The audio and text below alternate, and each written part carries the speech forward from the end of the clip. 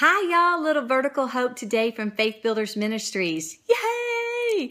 I was in Hebrews 10, 5 through 7.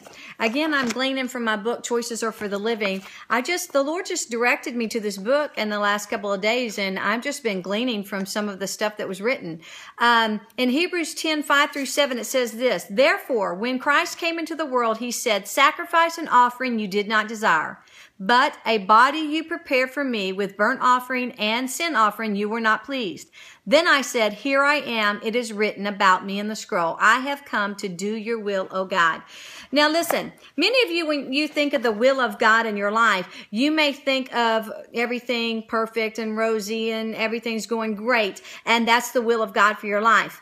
But I would beg to differ, because I would have to ask you this question. Then how do you explain the martyrs?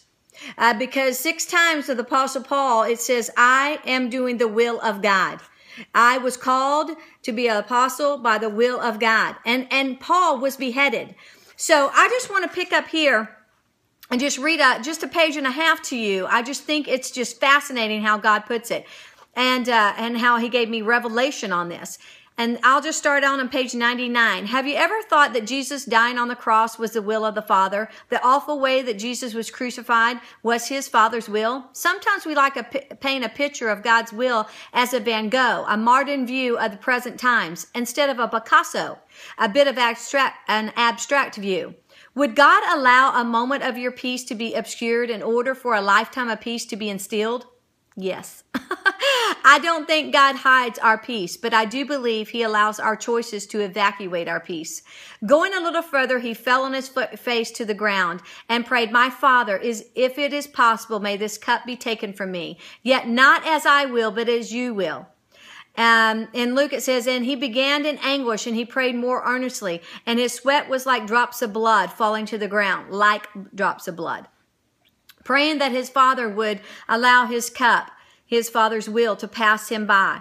But not my will, Jesus says, but your will be done. This does not resemble the peace you and I have been told about, but nonetheless, it is peace. Sometimes we think of peace as an absence of trouble, but in reality, peace is being able to walk out the will of God in the midst of your troubles. Peace allows you to be able to withstand the crucifixion, the crux of your infliction. Amen. Amen.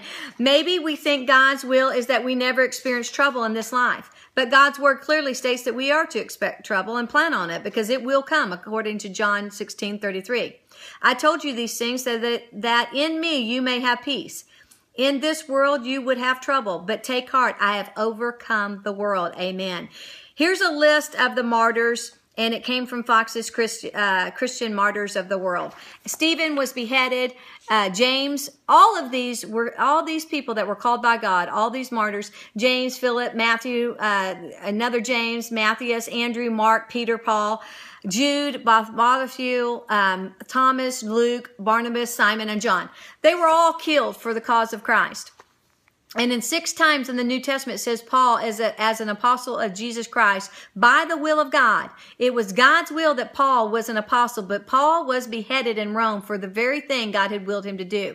We like to fantasize about the will of God in a field of daffodils beside a stream flowing with crystal clear water. We pray for God's will as flippantly as we pray for one another at times. How many times have we said, I will pray for you, then our words fell silent upon the ground of good intentions, walked upon with guilt and shame when the person says later, thank you so much for praying for me. How authentically do we want the will of God in our everyday lives? That is my question today. How authentically do we want the will of God in our lives? Is the peace of God there while we are in his will, even if his will doesn't look like peace? We must consider the martyrs, where they are in the will of God. If so, did their death resemble the peace you're familiar with? No, not me. Could it be the peace we have been taught about may be incomplete? Not null and not void altogether, just incomplete. The peace that we have been told. I believe we have the kind of peace the martyrs experience. I believe in the midst of death, there can be life. How many times have you prayed Philippians 4:7? And the peace of God, which surpasses all understanding, will guard your hearts and minds in Jesus Christ. What do we think the peace, this passage is talking about? Peace is not positive thinking. You can't talk yourself into peace. You can't tap your heels 3 times like Dorothy and you're back into the house, peace built, where Toto is wagging his tail and the Tin Man's heart is thumping at the perfect rhythm with the radio. The scarecrow develops a brain, the lion has courage, and the wicked witch is dead. No, peace is a condition of the mind. Whatever goes into our minds predestines our words. A martyr's death certainly transcends all of our understanding. Okay, that's just where I want to end. That just came out of the book. And I just want to give you the hope today. Listen, if you're praying for God's will, and you may say, well, you know what? I really want God's will in my life. And you say, and then God calls you over to Africa, and you may serve there 30 years in Africa as a missionary and then die in Africa. But you got, listen, this is a thing. And this is a thing for me too. Is that when we pray for the will of God, we got to say, how serious are we about the will of God in our lives? Because his will could lead us straight to our death. And we've got to know this for sure. Do we really want the will of God in our lives? Or do we just say that, like I said, as flippantly as sometimes we say, oh, I'll pray for you. And then we walk off and forget to pray. When you ask for God's will, I pray to God that you were serious about his will in your life.